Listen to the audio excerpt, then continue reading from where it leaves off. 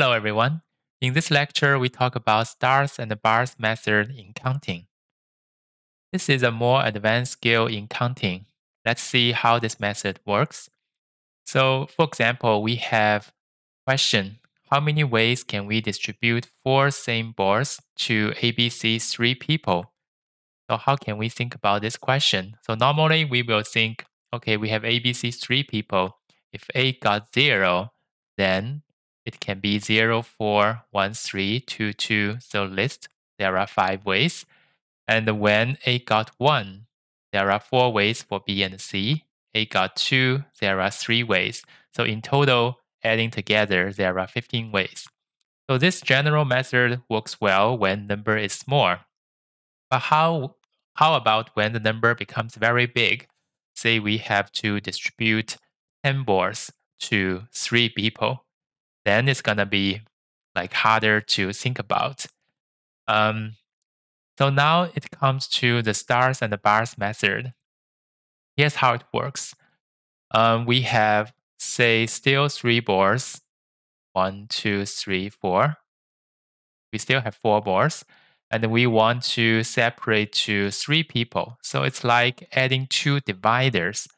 So for example, if in this case there are 4 stars and 2 dividers, so this means A got 4, B got 0, C got 0. And in this case, it's 3, 1, 0. And in this case, it's 1, 2, 1. So now we can simplify this question into star and bars, which means we have 6 objects in total. So 4 boards and 2 dividers, 6 objects in total. And there are 2 dividers. So basically, we are thinking in those 6 objects, which 2 place should be put as divider. So it's choose 2 out of 6, which is 15. And when the number comes too big, say, for example, we want to give 10 boards to 4 people. So we can consider 4 people, so we need 3 dividers. The 3 dividers in total, there are 13 objects. And in those 13 places, we put 3 dividers. So choose 3 out of 13 will be the answer. Yeah, that's a very convenient way, a much faster way to do those type of counting questions. Okay, let's see a real example. This is from 2001 10A problem 19. Let's pause the video and think about it.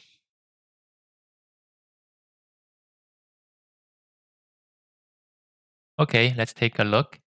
So we have 3 types of donut. Let's say it's A, B, C, 3 types. And we want to buy 4 of them, 4 donuts. And the 4 donuts combined by A or B or C, there are no other restrictions. So it's like we have 4 donuts. It should be either A or B or C. How many different selections? So this is a very good time we use star and bars method.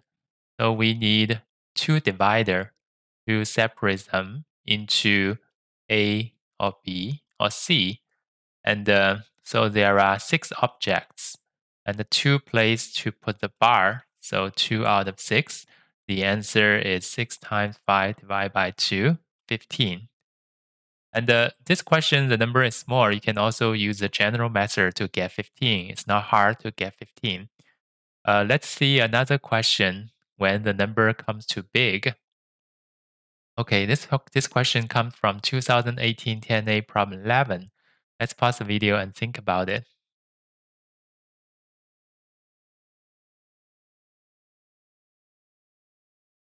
Okay, let's come back. So the question is, what is n?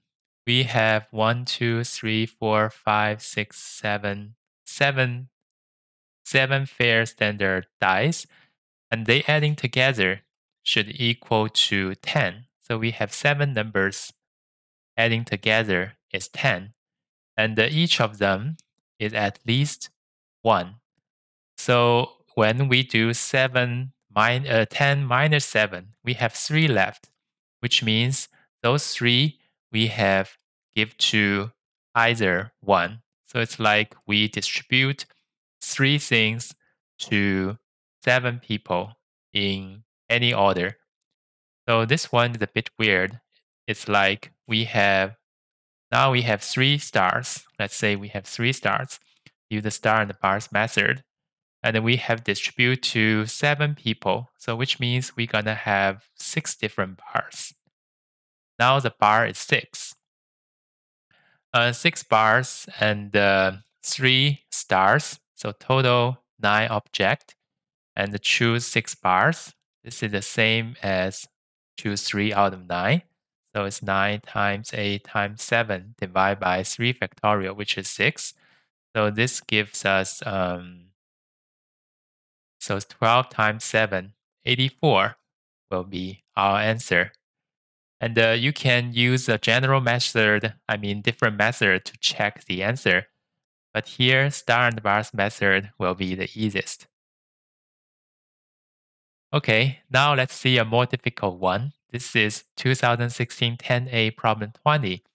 So I would say this is a part C question. I put it here because I would like you to see the use of star and bars method in more difficult questions and how convenient it could be. Okay, let's pause the video and think about it.